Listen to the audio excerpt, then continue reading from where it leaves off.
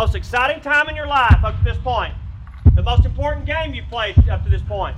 It is an awesome responsibility, all right, to wear this jersey. It's an awesome accountability issue to walk beside the guy right beside you. Those guys have bled, they've been sweating, and they had tears just like you have in many, many times in your athletic career. You're a band of brothers, but we have collusion among ourselves to make sure we got it. We've paid the price together. We've encouraged other. We've complained to each other about how hard it is, but I promise you, it's an earned task. You have earned it. You put the time in, and you've made it happen the way that we set it out to be. We set it out to go one direction, and that's all the way to the top. Now that you're at the top of the mountain, go finish it off. Hey, capture the flag because the flag says Argyle. You understand me? These kids were told that they were going to win the first state championship. We knew when we got circled up at Northwest Stadium that we had the potential to be one of the best teams in the state at that point, even at that young of an age.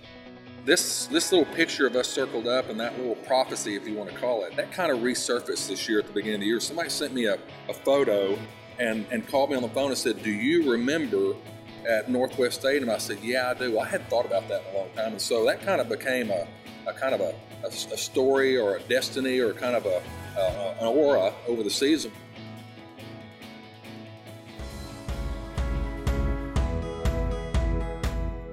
Everyone knew that the tools were there, that these kids have been prepared from an early age with all of the outside help, the coaching, the skills, the training. It's definitely not easy. Even though I'm a kicker and people always think that kickers have the life, but it was definitely not easy. Argyle is known for winning. Coming into this year, I mean, we had one goal, and that was to win a state championship.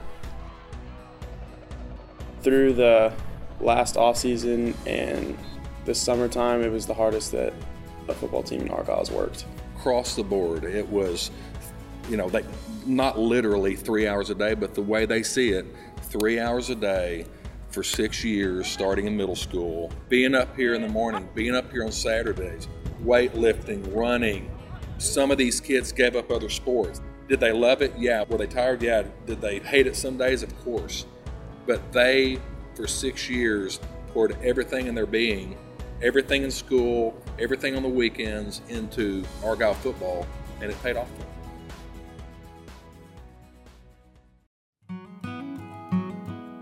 I had a lot of emotional moments throughout the course of the season. When my father passed away on August the 5th, literally the first day of two-a-days, it was very difficult for me emotionally to be able to deal with that. I'm doing a current Bible study right now, and there's a question asked in the Bible study, and it says, what is the best year of your life, and what is the most challenging year of your life?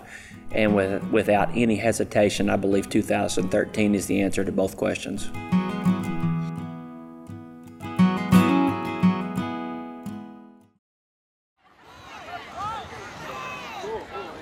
The regular season has its trials and tribulations. We had a few bumps and bruises. When a kid gets hurt on the field, I tend to be pretty optimistic. Everybody remembers the Auburn game, and they don't probably even remember the score. They remember that as the game that Sam Sizlove got hurt.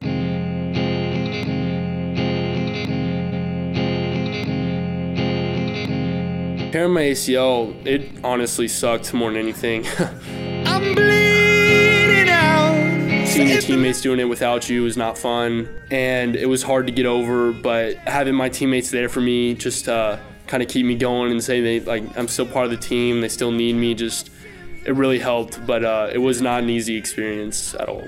Our best player got hurt, our best defensive player got hurt, and I think that to the T, it benefited our team because they were able to pull together and further unify and solidify, just like the passing of my father. It was only a tip of the iceberg with my father passing away, and for them, to want to unite under his cause, and then for Sam to be hurt, it had the same kind of impact.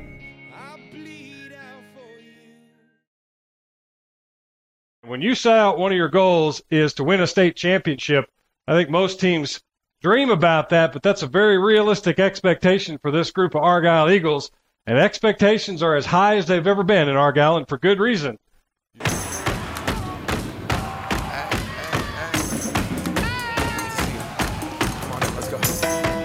Argyle steps up, and Argyle will take over on down. Here comes Nick, coming back to the left. Big hole out across the line of scrimmage. Still on his feet at the 50. Boom! To clear. It's a foot race.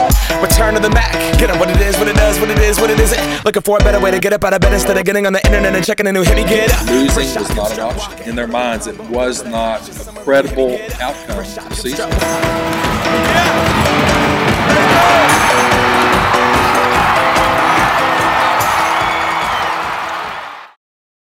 It is a state championship game. It's the last deal. It's the last straw.